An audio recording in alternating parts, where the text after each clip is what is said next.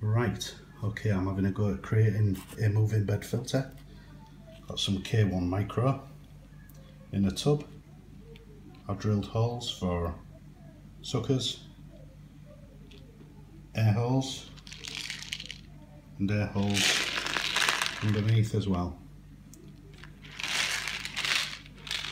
So the water can be sucked in there at the bottom, filtered through the media, and the bubbles and the filtered water comes out the top.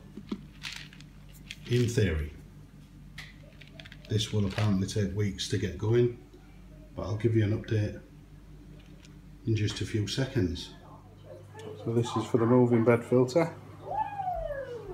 It's now in place. This took 2 minutes to put in. There she is.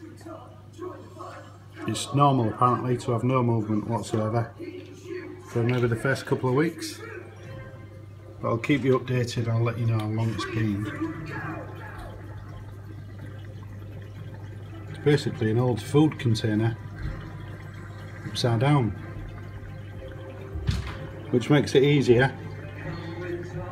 I haven't put an air stone on there yet, but I think an air stone might make it go even better. And trial and error with that one. I've put the holes around the side and exit holes on the top. So in theory I could bury this orange bit underneath the sand, so that's something I might do. Hopefully that'll be a nice moving bed filter in a couple of weeks. Absolute ammonia killer.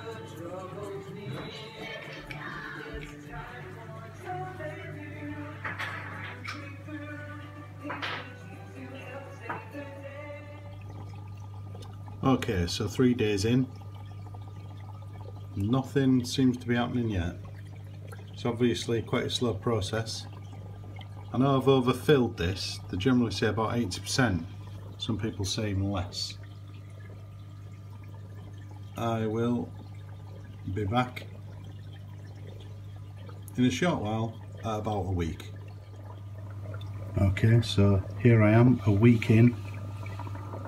There appears to be no movement really whatsoever, so I don't know if this is the best setup really. Very slow process so far, but as long as it starts working in time, I'll be happy.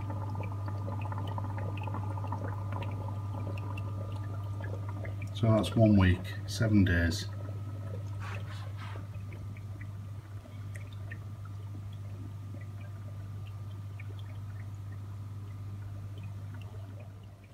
Okay, so we're now at day 8. I don't know why I didn't think of this earlier, but I've just swapped my pump over. So I've now put a faster pump in there. I have a feeling this is going to speed the process up.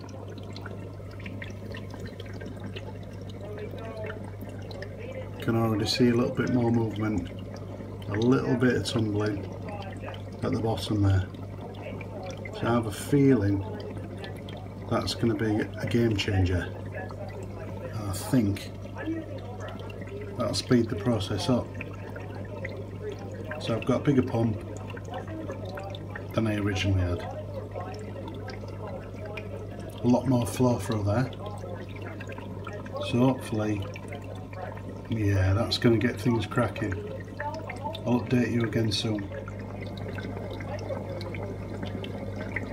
It's definitely moving more already. I should have done this in the first place. So guys, if you're going to make one of these, make sure you've got a decent pump on it.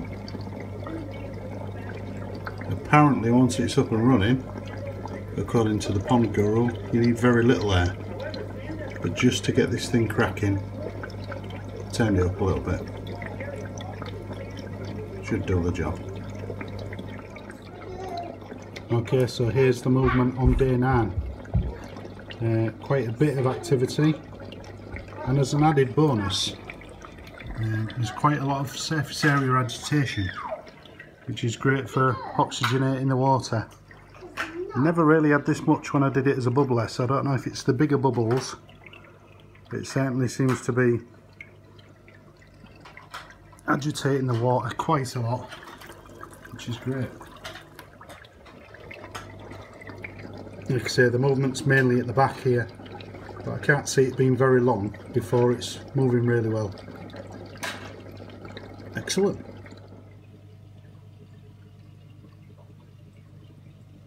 Okay, so day 10. I've done what's been advised by the Pond Guru, and I've reduced the amount of K1 media to about 60%, and there's a heck of a lot more movement there. So I believe that it'll fully get working shortly. I've partially submerged the orange bottom so that you can't really see much. There's still not as much movement around the back, but I fully believe that that'll all start to move in time when the media matures. So I'm overall really happy with the look of that, the air that it's creating, the movement on the surface, and then once it's all matured, I'll probably swap it over with the more gentle pump so that it's not turning over so quickly.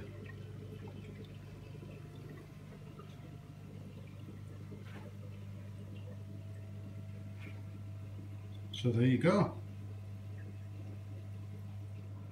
I will just add that the moving bed is not the only filtration I have in this system. I do have a Fluval 305 with the standard stuff in there,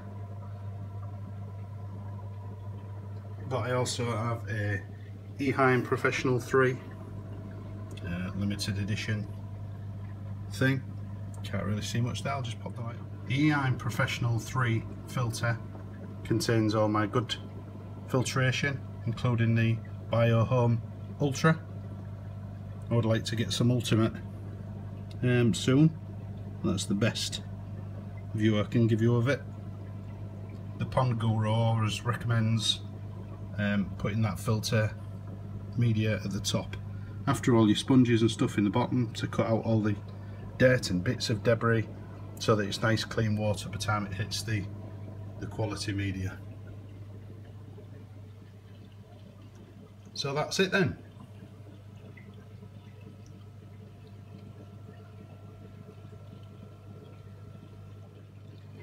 The K1 Micro that I've mentioned in this video, and also the BioHome Ultra and BioHome Ultimate, can be purchased from the Pond Guru on YouTube and Tyne Valley Aquatics on eBay.